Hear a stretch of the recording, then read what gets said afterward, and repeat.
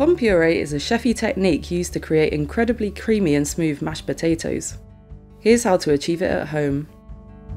First, peel the potatoes.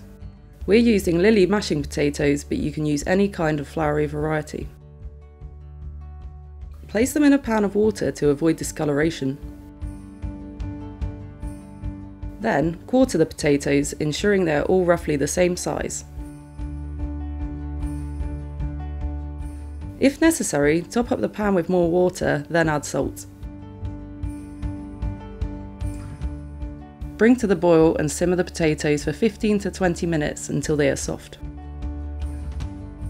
Drain the potatoes and leave them steam dry for a few minutes.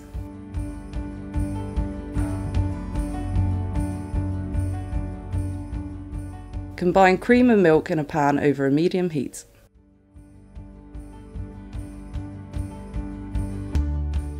Then push all of the potatoes through a mouli or potato ricer.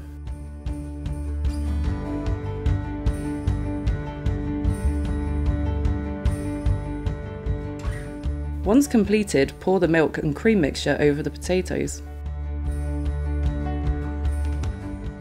Then add butter.